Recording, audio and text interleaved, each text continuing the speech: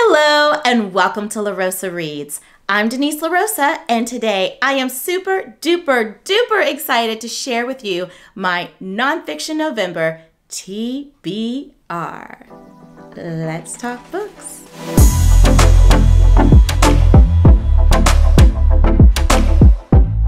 Yay! The time has come to yet again indulge into some nonfiction for Nonfiction November. Nonfiction November is a reading initiative launched, started, created by the one, the only Olive over at A Book Olive. And she has 4 words that can spark some creative ideas as to what you want to add to your TBR. What I love about Nonfiction November and the way that Olive has it set up is you may use those keywords. You may choose not to. You may choose to only read one nonfiction book for the month of November. All of it's okay. It is a create your own adventure type of thing, which I love those kinds of experiences. So for my own adventure, I decided to explore some reads according to the keywords that Olive has set for this year's Nonfiction November. So the keywords are the following: fraud, web, capital, and display. Now, when my girl Olive first listed these words, I was like, what? Like, how in the world am I going to find books to match these keywords? But lo and behold, on my shelves were the keys to this mystery. For the word fraud, I decided to toy around with a book that may or may not count as a nonfiction read. It's historical fiction, but it is a little bit of a fraud because it's researched reality paired with some fiction vibes, and it is The First Ladies by Marie Benedict and Victoria Christopher Murray. I love this dynamic duo. I am so excited to read this book by them, which is their second joint venture. The first one being The Personal Librarian, which was a huge success for my reading experience. And I have a feeling this exploration of the friendship between Eleanor Roosevelt and Mary McLeod Bethune will just be even more divine. This is an unlikely yet powerful friendship that evolved and really flourished during a time when both women were really forbidden to interact with each other based upon race relations in America. Eleanor Roosevelt is a beloved First Lady, and also knowing Mary McLeod Bethune being one of those lesser celebrated but also important figures in our American history towards civil rights it just makes me so excited to see what these two fantastic authors have done. One author, Marie Benedict, identifying as white, the other author, Victoria Christopher Murray, identifying as Black, really do this amazing job of embodying their friendship, their collaborative efforts, embody what it means when we come together across our differences. What wonderful things can come from that. I have a feeling this book will do just that and will also help me learn more about these two important women in American history. So it's fiction, but there's some reality in there, so we'll see if it counts. For web, I have decided to read An Unspeakable Hope by Leon Ford. The subtitle of this book is the following: Brutality, Forgiveness, and Building a Better Future for My Son. Leon Ford is a man who is from Pittsburgh or lives in the Pittsburgh area, and I have had the pleasure, the honor of meeting this incredible human being at the Greater Pittsburgh Festival of Books, and I was so just swept away by his story and just his goodness that I am thrilled that he will be a guest speaker at the school where I work. And I really am looking forward to using Nonfiction November as the opportunity to read about his life, about his story, to see the man behind the story. I actually remember when this happened. In 2012, 19-year-old Leon Ford was shot 5 times by a Pittsburgh police officer during a racially charged traffic stop stemming from a case of mistaken identity. When he woke up in the hospital, he was faced with 2 life-changing realities. He was a new father and He was paralyzed from the waist down. Leon found the only way to move forward was to let go of his hatred and bitterness and learn to practice forgiveness. Leon's harrowing experience spurred a deep reckoning with his community's relationship with the police and a lifelong commitment to social activism. In the wake of countless similar shootings across the country, Leon has dedicated himself to bridging the gap between the police and the communities they are supposed to serve. I am having a difficult time getting through the rest of this synopsis, but I figure that it's best to just stop now because I do feel like you get a good sense of the man, Leon Ford, and the wonderful work he's doing to unite these communities with police officers.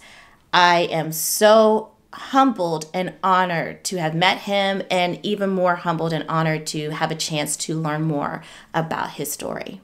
This next book has been collecting dust on my shelves, and unexpectedly so. I thought this book would be one that I would read as soon as I brought it home from the bookstore. And our Nonfiction November creator, Olive, is the one who recommended it to me and was with me when I purchased it. The book is There She Was, Miss America. Yay! I am so excited to be finally getting to There She Was, The Secret History of Miss America by Amy Argestinger. As a former contestant in the Miss America system, I know some of the behind the scenes things, some of the stories, backstories that maybe the general public was not as aware of. But there's also a lot there that I'm sure I have no clue about. Perhaps the most exciting thing about this nonfiction piece for me is that the author travels and does her research through the Miss Virginia pageant system. I started off in the Miss West Virginia pageant system, but I did dabble into the Miss Virginia pageant system for a little while as well because I was a student at a university in the state of Virginia. So I can only imagine what we're going to learn and discover here. I am so excited to read There She Was, which represents capital because, we have capitals in the United States of America. Maybe a stretch, but I'm going to give it a go. And finally, for display, I am choosing to read this memoir that I've been itching to read since I purchased it in April. It fits the display keyword for two reasons. Number one being that it was literally on display at Uncle Bobby's, the bookstore in Philly, where I purchased the book. And second, because when I think of display, I also think about the entertainment industry and putting a show on display, being a public figure, your life is on display. Officer Clemmons is a book that I feel like is the perfect match to the keyword display. I feel like this is my new wedding party book, my new passing book of La Rosa Reads. If you've been around, you'll know the connection between these three is that they keep showing up. And I keep saying, I'm going to read it. Can't wait to read it. I'll be reading it soon. Are you interested in me reading it? Have you read it? And then it keeps showing up again and again and again and again. However, I am committed to reading about Officer Clemmons' life and his work with Mr. Rogers in the month of November. Wish me luck. Now, your girl started off her reading journey reading a ton of nonfiction books, specifically memoirs, autobiographies, biographies, and needless to say, for the past 3 to 4 years, especially around the pandemic, I really stopped reading a lot of nonfiction because, quite frankly, starting in 2020, I was trying to escape reality.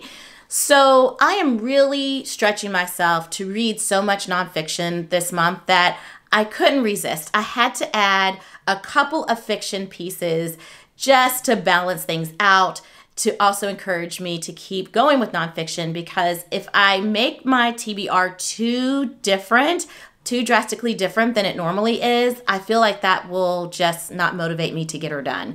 I just know how I operate. So I have 2 fiction books that I hope to read this month.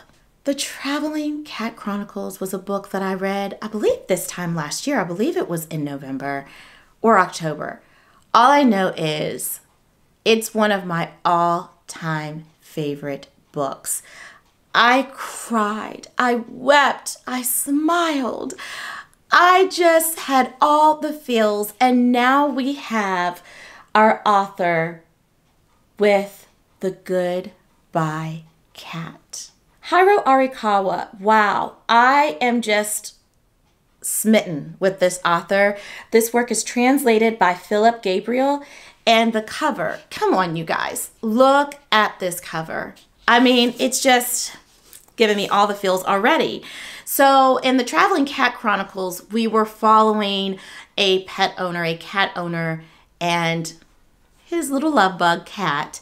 Now we have 7 cats this time around, and they're weaving their way through their owners' lives, climbing, comforting, nestling, and sometimes just tripping everyone up in this heart-tugging and inspiring collection of tales.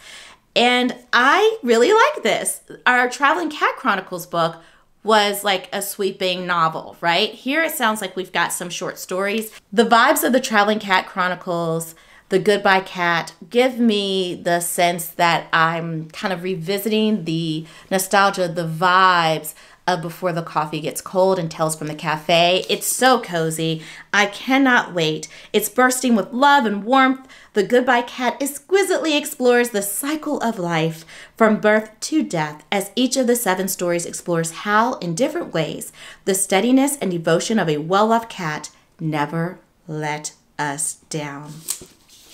It's already a huge bestseller in Japan, and I know it's going to just melt hearts in America. Ashley Winstead, I love you, boo. Ashley Winstead is one of my go-to authors now. Like, if Ashley Winstead has done it, it's an auto buy for your girl. Now, I happen to get an ARC of her latest book. I'm so excited because Midnight is the Darkest Hour is a book I have been greatly anticipating and plan to read in the month of November. So I've only read her rom-coms, Fool Me Once and The Boyfriend Candidate. Had a moment there. I currently have in my house a library book titled In My Dreams I Hold a Knife by Ashley Winstead. I haven't cracked it open yet, but I hope to do so super soon. Okay, what's going on? A killer haunts a small southern Louisiana town, and 2 outcasts, the preacher's daughter and the boy from the wrong side of the tracks, hold the key to uncovering the truth. We've got small town southern drama. We got outcasts. We got a preacher's daughter. Okay, I'm smitten already.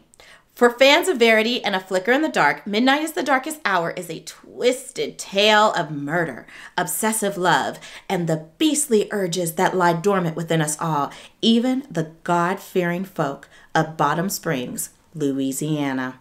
In her small hometown, librarian Ruth Cornier has always felt like an outsider, even as her beloved father rains fire and brimstone warnings from the pulpit at Holy Fire Baptist Church.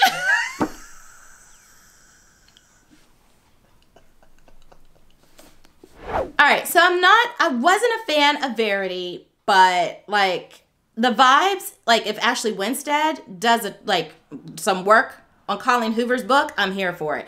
All right, I gotta keep going with this. I'm all over the place, but we shall persevere.